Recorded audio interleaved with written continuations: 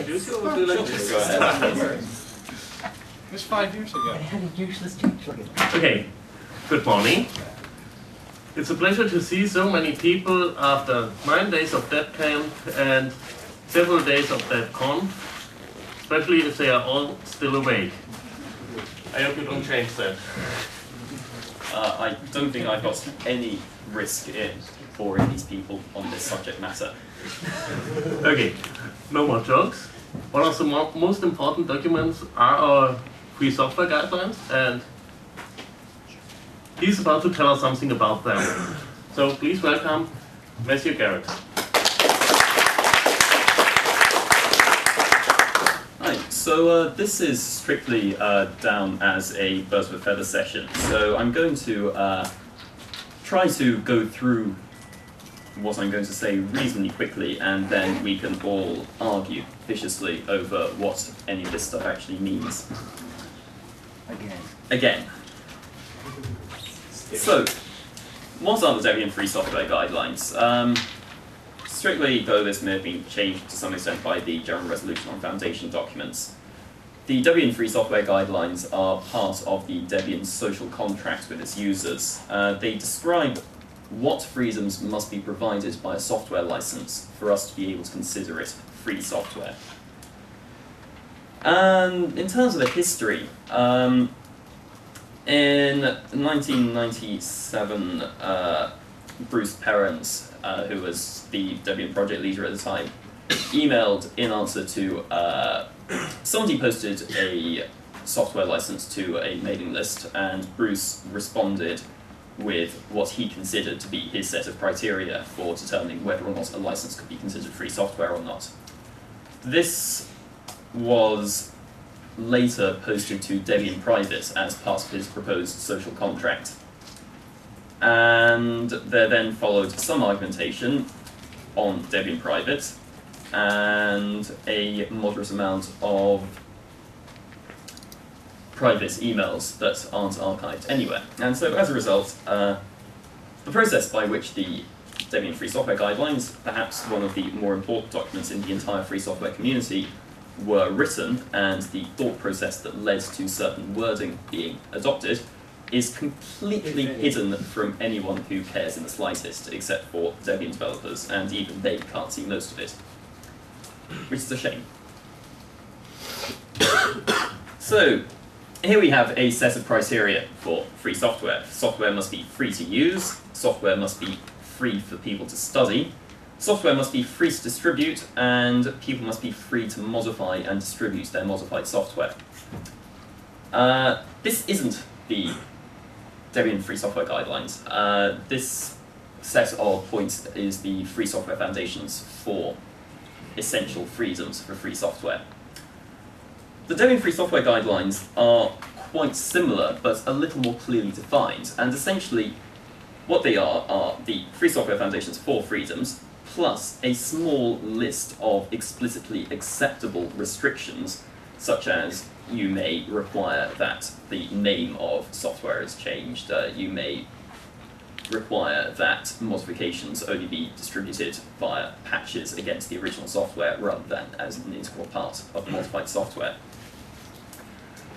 We are more explicit about the fact that freedom must be for everyone.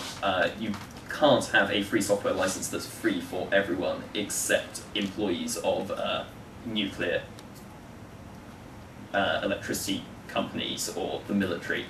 It must be free even for people who don't like you.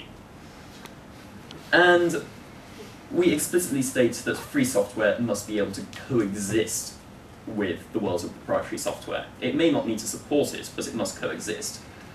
We do not accept as free a software license that states that all other software on the same distribution medium must be free software, because we believe that people should be able to use free software even if they are working in a situation where they're not entirely using free software. And essentially, that's, without some verbosity, the difference between the Debian Free Software Guidelines and the Free Software Foundation's 4 freedoms. So, what I'm going to do now is to look at some of the debate over certain aspects of the Debian Free Software Guidelines. So, for instance, we have Debian Free Software Guideline 8, which states something along the lines of license must not be specific to Debian. The rights associated with the license must apply to everyone who receives the software, not just those who, not just Debian. So this is to prevent licenses such as this, where you have something saying Debian is allowed to treat this as free software, but anyone else who receives it has additional restrictions. And pretty much everyone would agree that this is not free. And this is the sort of thing that's occasionally appeared around the time that the Debian Free Software Guidelines were written. People would say, oh, well, I've written this piece of proprietary software, but I'd quite like Debian to be allowed to modify it. And so they'd come along and they'd say, well, here is a license that allows Debian to modify this software, and now surely that's free software because you're allowed to modify it and distribute your modified version. Yep. Can you recall a specific example? Because I can't. People suggested this at various points. It was a common response from, because we would mail, I don't know if people still do, we would mail the maintainers of people with silly licenses saying, would you care to fix this silly license? And they would often write back and say, well, I don't want to fix for everybody, but especially for you. Right, okay. And there's certainly a couple of them that I have successfully found. I think there's a reference to at least one of them in my paper, which is available from somewhere. Which I should read. Yeah. So anyway, that's obviously something we consider a non-free license. Now, the problem with certain interpretations of DFSG 8 is that you might end up with a license like this that states that the software is released under the GNU General Public License, which is a free software license, and the Debian project is granted permission to distribute derived works under any license they're choosing, which means that the license grants Debian permissions that it doesn't grant to its other users, which you could then interpret as failing DFSG 8. Or 5 or 6. Or 5 or 6, whichever. But we have this issue that certain literal interpretations can have slightly odd side effects, such as saying that a piece of software that grants more freedoms than the GNU General Public License is not free.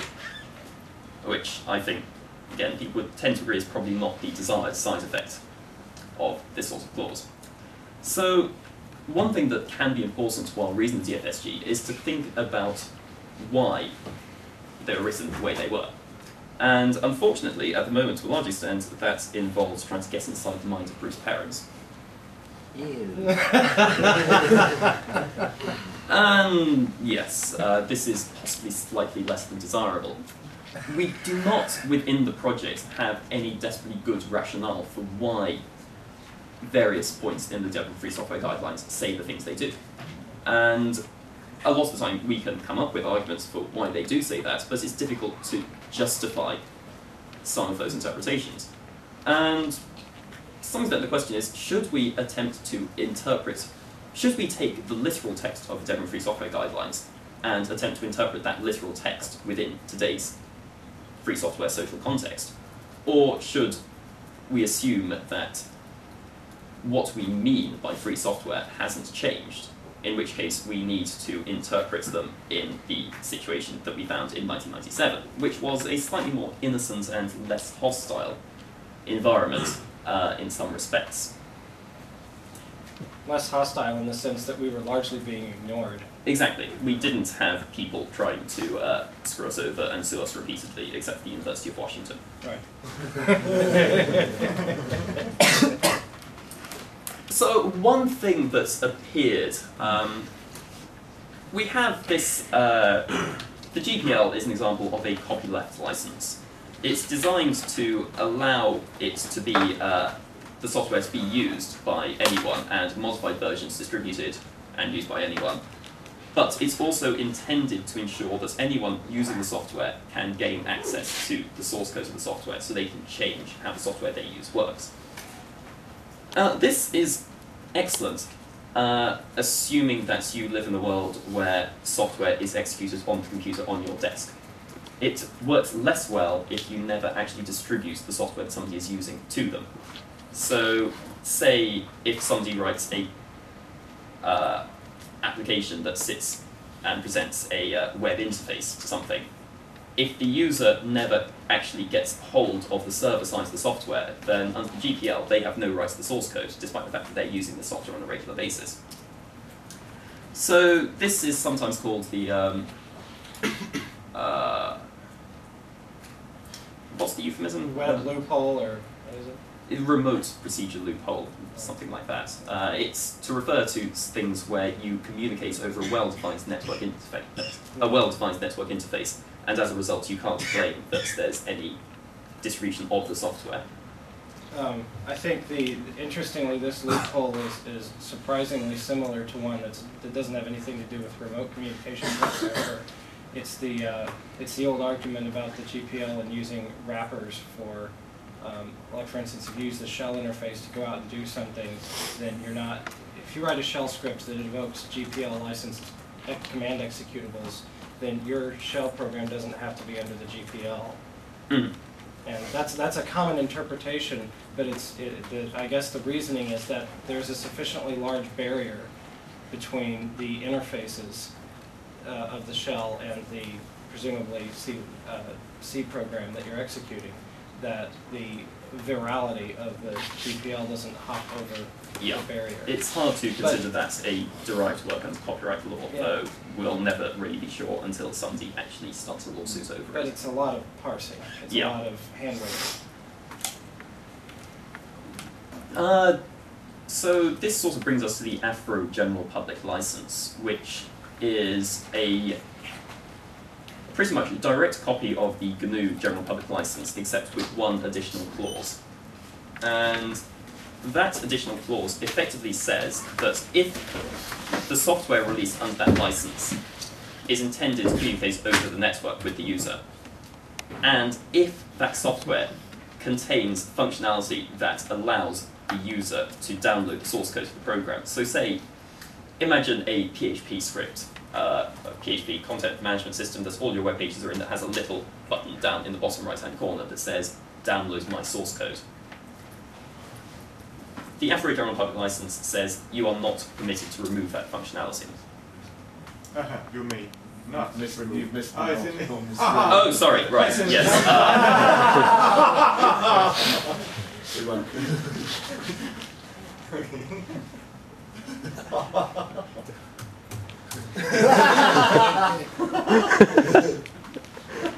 It's a good thing we don't let you write licenses. Yeah. Well, I'd hope that were I writing licenses, then they would of course be checked thoroughly by Debian Legal before I attempted to release any software onto them.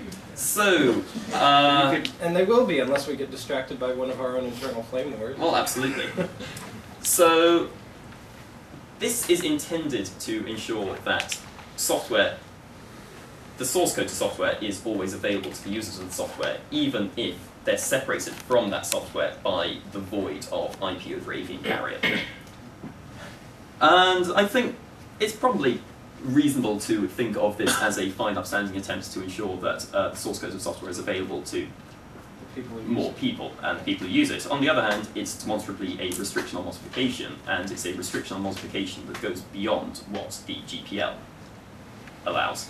I can't take code out of the web server application and stick it into some random piece of crap because it doesn't have a web server in it. Well, at that point, it's not software that's intended to communicate over the network anymore, so it's not an issue. Or if it uses NNTP instead of HTTP. But then you, in that case, functionality could possibly be the footer will append a URL that provides the software to it. And if I'm correct, you're allowed to change the functionality. It doesn't say that you have to maintain the code or the method, just a way to get the... Yeah, I think the idea is that every person who interacts with the software should be able to obtain the source code. Right. So and that's something that doesn't generally present a technological barrier. So in that sense, it's similar to some of the subclauses of Section 2, which say if the program is interactive, you must cause to be printed a banner, or you may not remove an existing set of code that prints a banner identifying the code in its license or whatever. Yeah. So you can rewrite it, you import it to a different programming language, but you have to preserve the existing It's functionality. the functionality that's important rather than the specific implementation of the functionality. Right. Another point you might mention about the FARO public licenses, I understand that it was created with the blessing of the Free Software Foundation. which has caused a lot of speculation about GPL v3. Well, the Free Software Foundation site explicitly states that it's a non-GPL compatible free software copyleft license, but is expected to be compatible with GPL 3. And since traditionally GPL does not allow any restrictions that's not present in the GPL itself, it does seem to strongly imply. So yeah, it's worth pointing out there that it also is, if it provides the functionality, which means that if the software does not include the functionality to someone to download the source code over the network, it doesn't. You don't have to include it. It's just like the interactive banner clause in that sense. If it doesn't start out with one, you're not forced to add it when you modify it. Right. So it's probably the case that even if we accept clauses like this as free, then it's possible that somebody could provide a mechanism that was sufficiently obnoxious that it resulted in you being unable to usefully make derived works of that software. And in that case, that specific software might be non-free.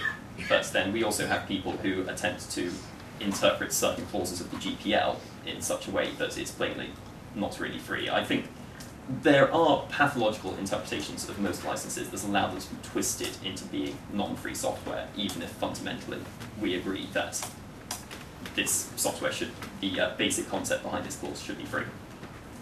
And that's not a problem when the person doing the pathological interpretation is some random Debian developer.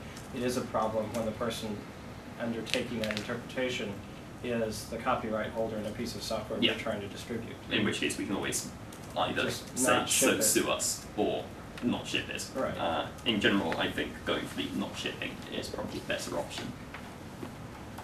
Anyway.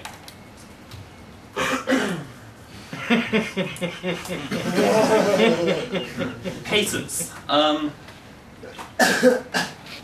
Patents weren't too much of a problem in 1997 when it came to free software, though they are explicitly listed in, they are explicitly mentioned in the GPL, which states that it's not permissible for the fact that you can provide somebody with a copyright license doesn't mean that you can distribute GPL software if you have a restricted patent license that you're enforcing, which would mean that somebody could not exercise all of their GPL rights.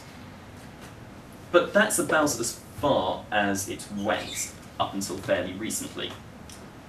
And then suddenly people started threatening to sue free software projects over their use of patents.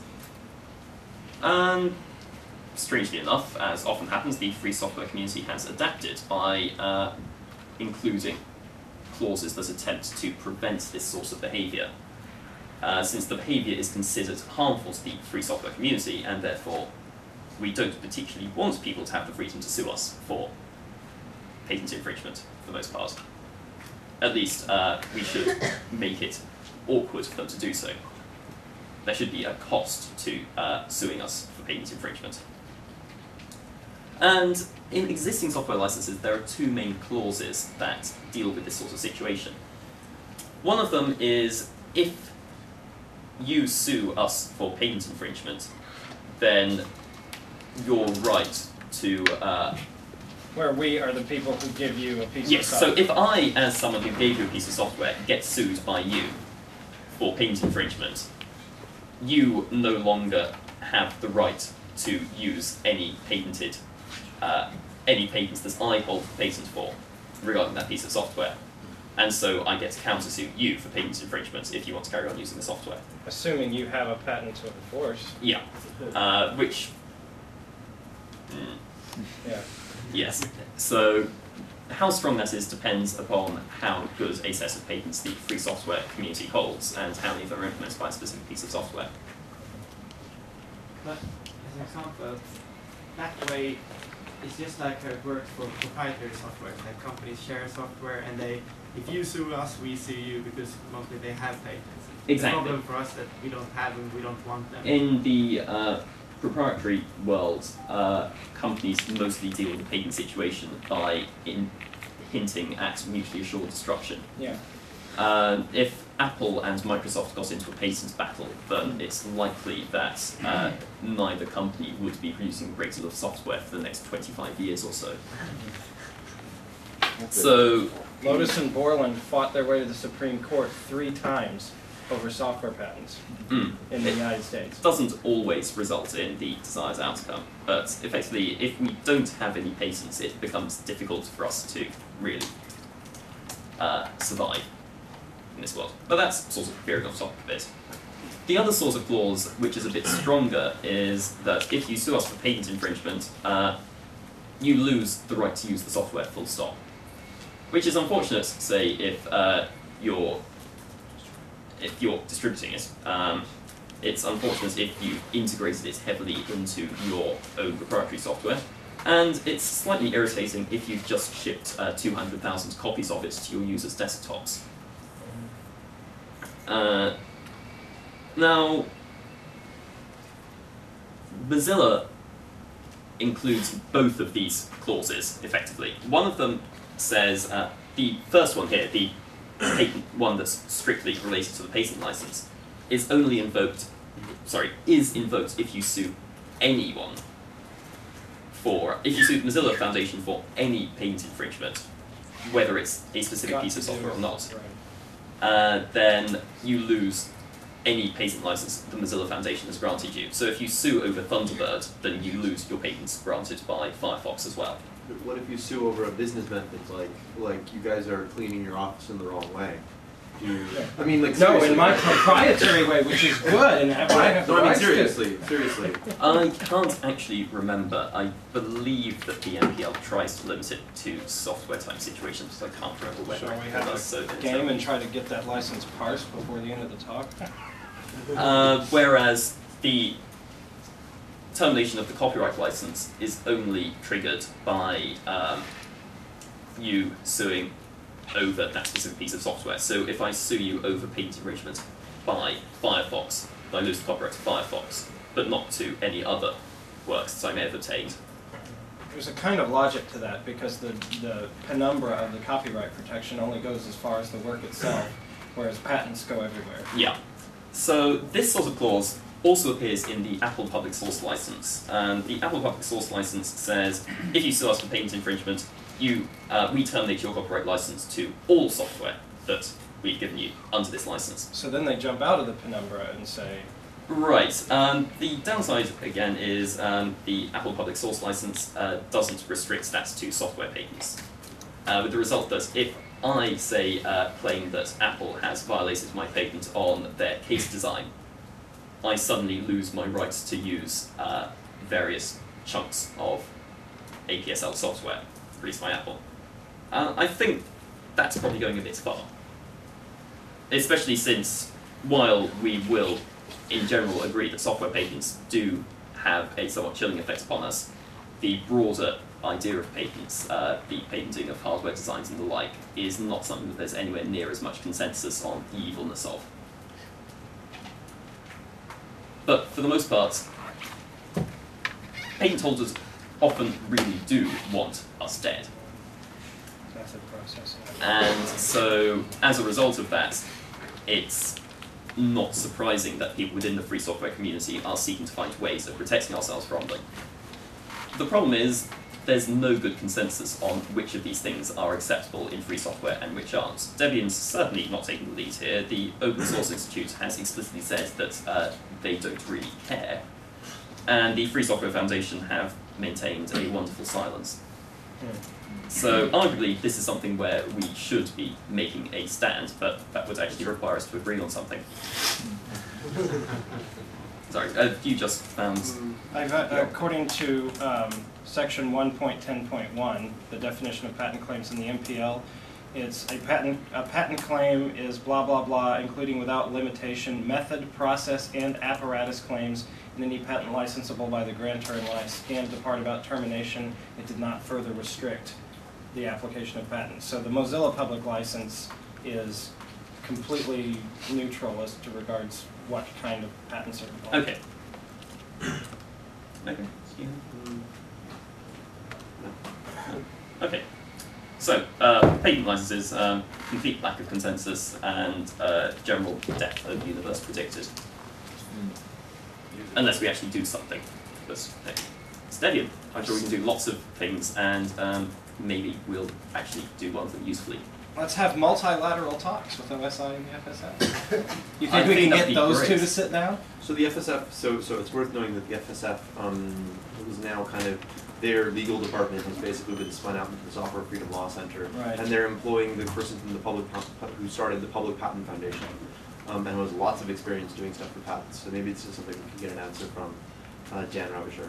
Mm-hmm. Over what he believes to be acceptable. Yeah. Yeah. I mean, most of what PubPat does is just doing things like storing, basically storing software patents for free software, so you can get it so that when the shit hits the fan, Right. you can get So it. that we you can build say, up our own arsenal. They can say, listen, we've got 10 patents and they're fucking useful and you need them and Right. we're gonna have to make a Yeah, deal. we've got a patent on XOR, so pay up.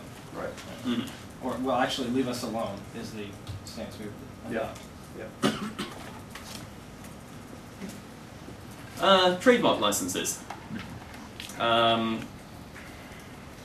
Class A's. This has come to the fore with Firefox lately. The Mozilla Foundation holds a trademark on Firefox as related to the field of software products. In the United States at least, possibly in some other jurisdictions. For that matter, they hold a trademark on the word Mozilla as well. But Yeah. it's not clear to me what the scope of that one is. So, the idea of this is to say, if you modify this software, you are not granted a trademark license, and so if you continue to call it Firefox, we can send you cease and desist letters. And the idea of this is to prevent situations where people impair a brand by taking advantage of the freedoms granted by a free software license. The specific sort of concern that the Firefox people worry about is that anyone can take the Firefox source code and integrate spyware into it, and then put it up on a download site as Firefox. Right. And they would prefer versions of Firefox that do bad things to not be called Firefox, because otherwise you'll have people, Setting the home page to goat sex. for instance, that's not, yeah. Do that anyway, man. I couldn't resist. So the idea is not to prevent somebody doing this, because obviously there are cases where there might well be, or say, if I'm doing a study into user behavior when using web browsers, then it would make sense for my modified web browser to track what people are doing while they're using it. But that's great in a scientific setting. It's not really possible to prevent it in a free software license. Right. People need to have the right to modify software in That would ways be a that... field of endeavor restriction. Yeah, people need to have the right to use software, to modify software to do things that you didn't expect them to do, and may even not particularly like them doing. So the idea of this sort of trademark license is not to prevent people taking advantage of the freedoms granted by software, it's to ensure that the user can always tell the difference between a product that upstream produce and a product that downstream produce, that is derived work of the original. And there's been some argument over whether or not this should be acceptable in free software. I tend towards thinking that it's a bit irritating. But in a situation where we can provide software given a specific name, given the same name as upstream, then that reduces user confusion and is probably a worthwhile goal because it doesn't actually prevent the user from modifying that version themselves, providing it is not too difficult to rename the piece of software. Yeah, so the Mozilla Foundation in this case have effectively said that they will provide a set of instructions, and if you do everything requested by those instructions, then that will be considered sufficient to satisfy their concerns. They won't sue you over any remaining instances of the word Firefox. Just to make sure I understand correctly, it's an old, even from the old days, it was like University of Washington has these clauses that you need to make it, to change the names. But this is extending it, you cannot even use the name, is that correct? You cannot. So Represent your work as. the But that's the same Pine as license, wasn't for instance, requires locally modified versions to carry a version number that was different to make it clear that it was a locally modified version. That was perhaps in that case Moore's E support burden. So if somebody reports a bug to the University of Washington with the version number, then they can immediately say this version has been locally modified. So this goes a bit further in that it says you can't use the name, but it's only bounded by trademark law. You can use the name in any way that is not confusing, that does not infringe the trademark license. So the fact that I am not allowed to call it Firefox does not mean that I am prohibited from saying we've built this software on top of Firefox in an interview with the press. That's in the same way that the fact that Ford holds a trademark on the word Ford doesn't mean that I can say that I used to own a Ford. So it's just to clarify actually what trademark is about.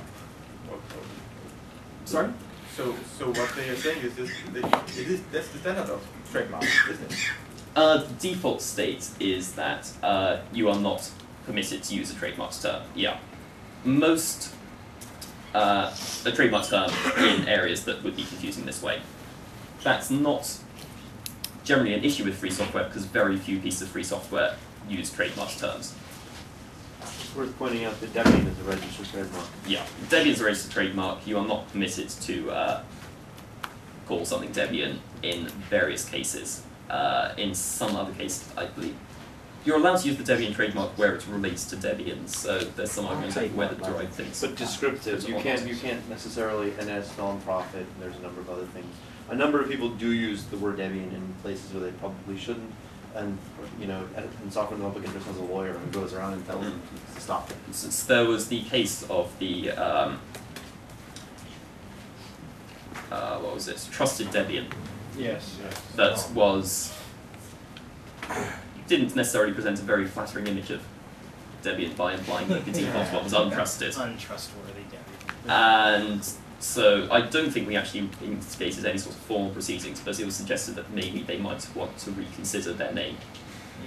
And I think it's the DPL at the time who sent them a nasty gram and that they changed. Was yeah, it Ben Collins? Who was I think it was Martin McNally, and they changed without any argument.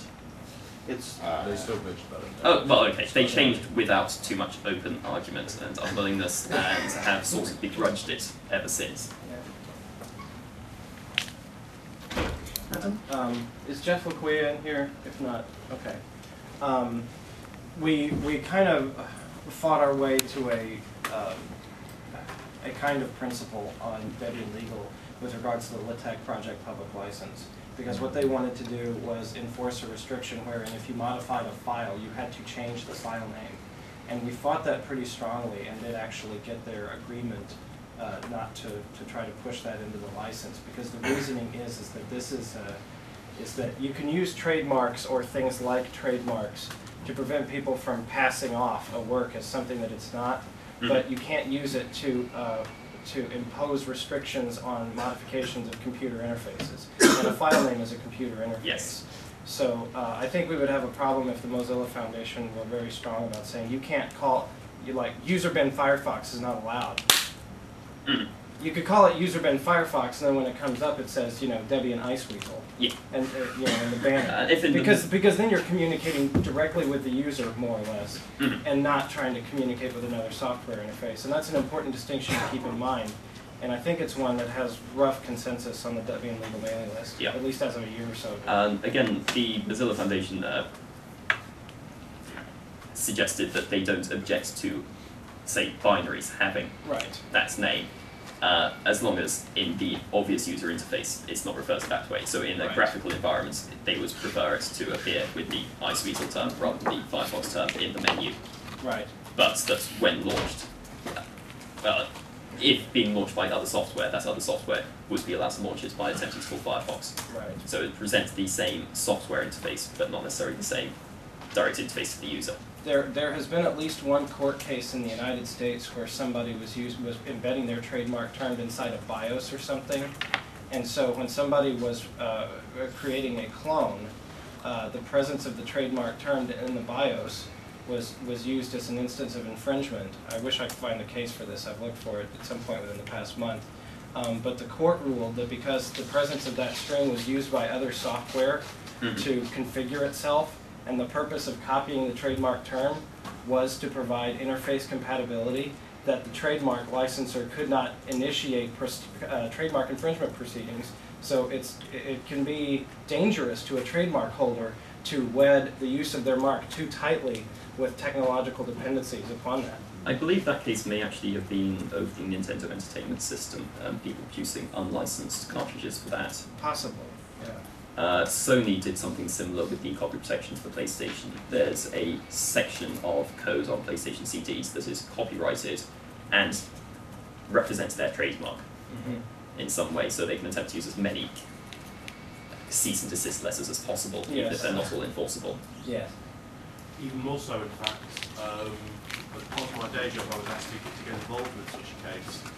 Apparently, the PlayStation will not start up unless it finds certain PlayStation graphics on the CD, and of course they're copyrighted and trademarked and everything, all the graphics.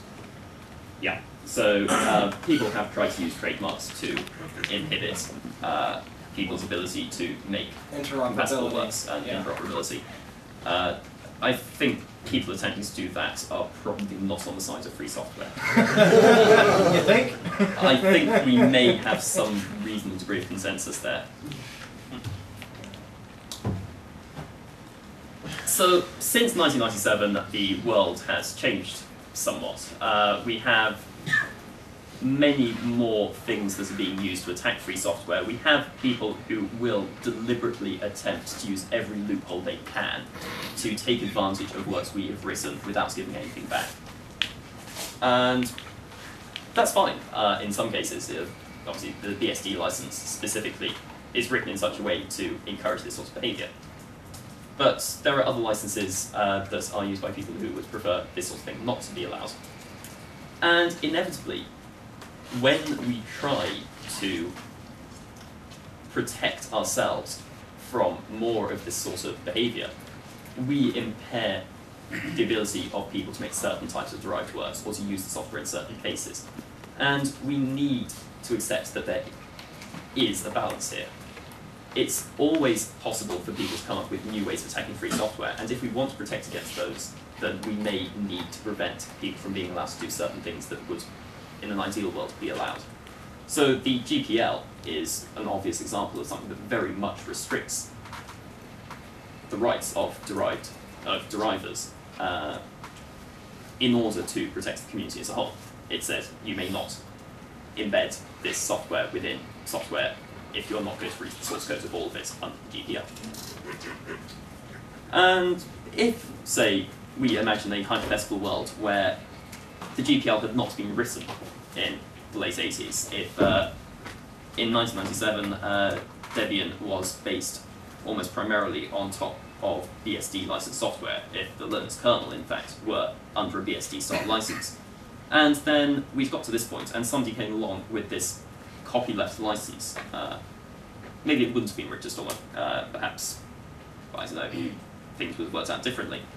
And so, if somebody today presented the GPL to Debian as a new software license, the likes of which had never been seen before, do you think there's any remote chance whatsoever that we would look at that and say, yes, this is a free software license?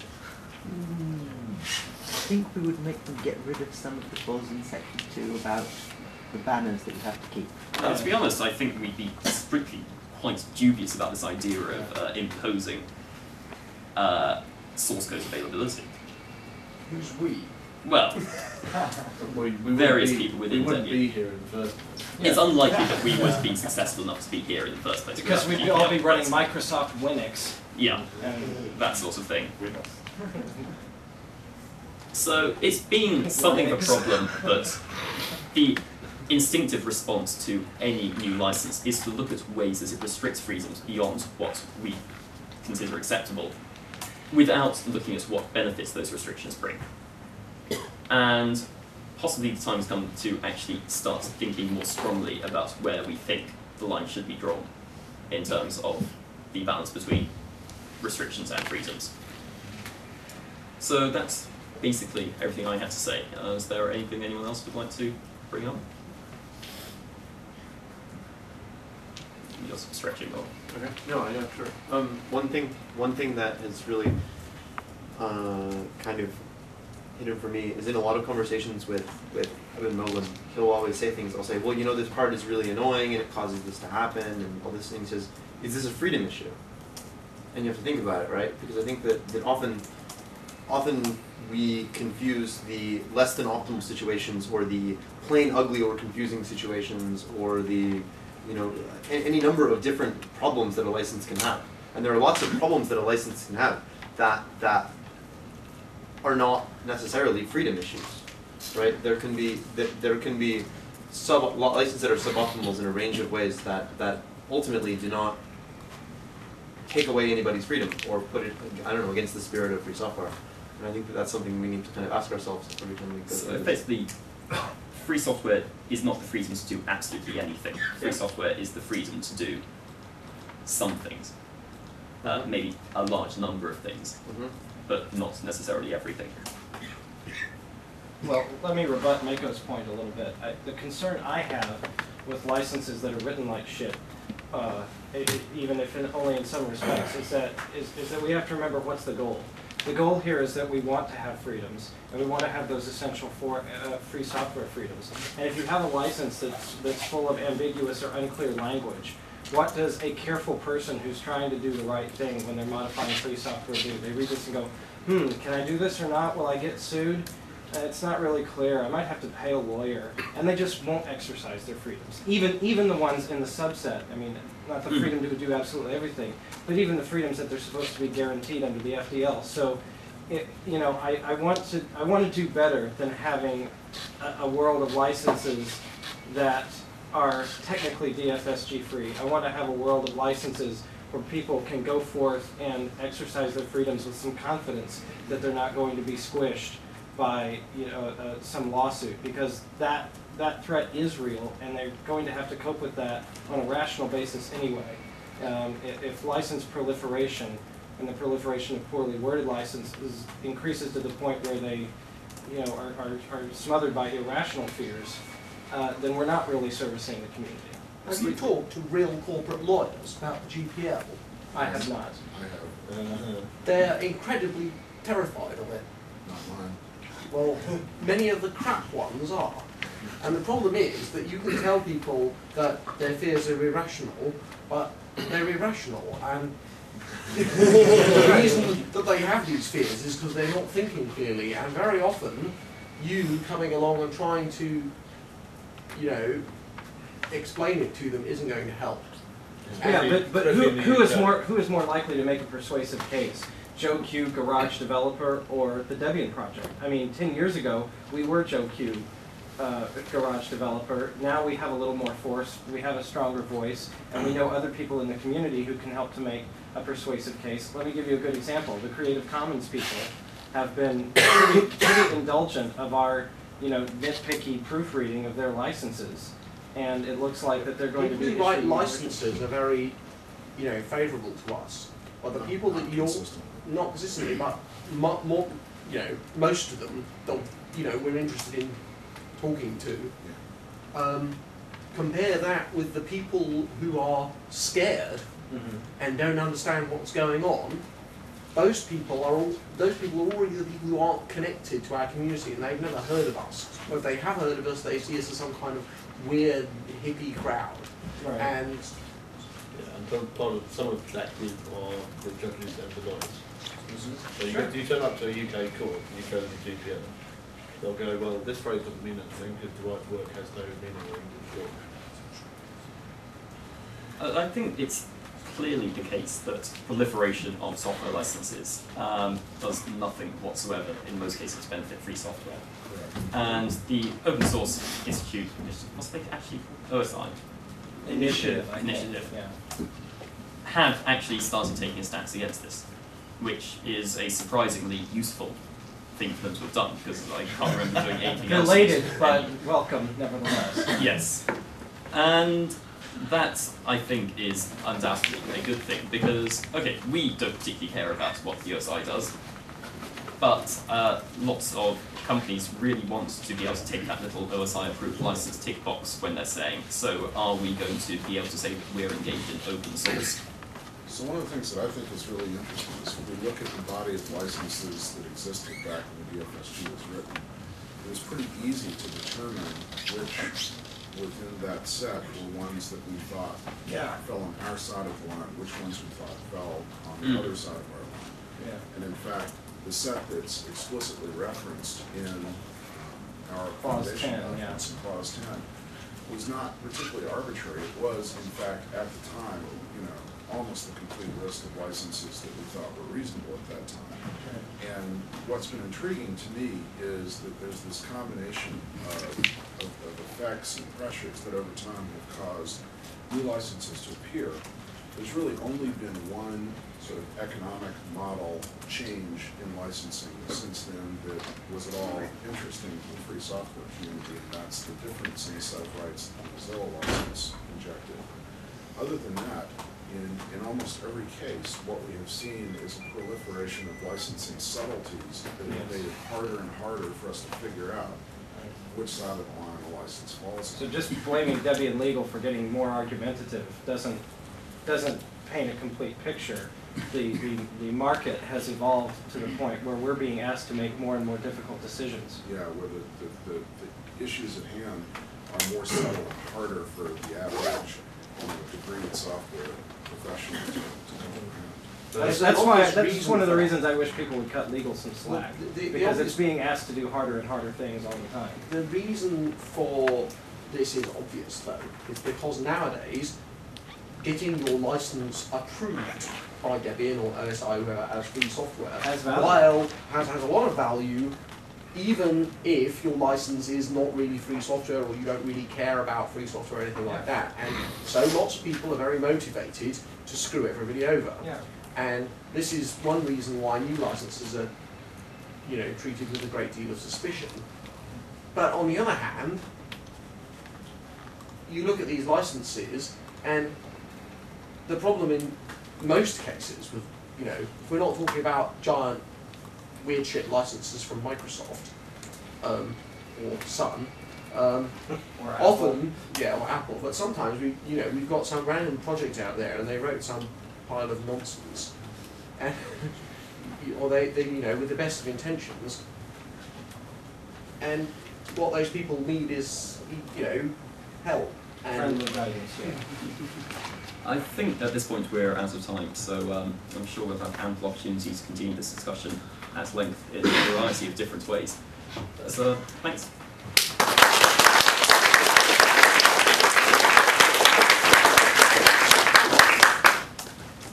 Oh, I should point out that when I was DPL, I tried to get people to agree to a recodification